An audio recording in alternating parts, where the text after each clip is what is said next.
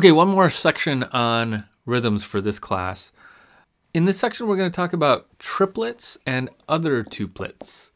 So what that means in a nutshell is we've looked at rhythms that conform to the meter pretty strictly so far. For example, what we're seeing here on the screen, we're back to 4/4, so standard, normal, old 4/4, and we have 1, 2, 3, and 4, and, right?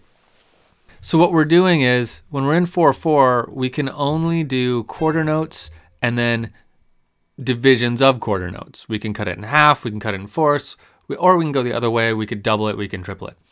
But what if we wanted something in between these two things?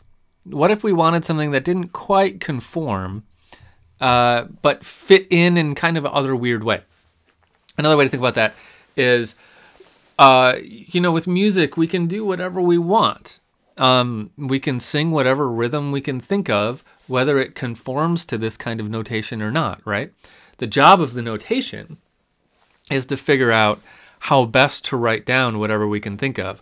So not everything falls into these nice little categories of quarter notes and eighth notes. There are some stuff that's just in between those two.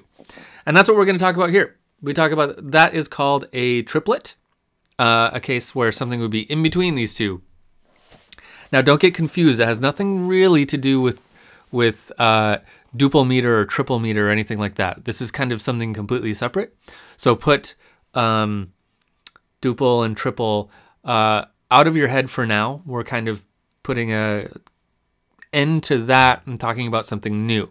Some of the terms can get confusing, putting these back to back, which I tried not to do, but it's just kind of the way it flows together best. So try not to get confused between those two things as we go forward in this section. We will, however, be returning in this section to triple meter and talking about how we can do some fun stuff with those rhythms. So let's just leave it at that for now. So first, let's talk about triplets.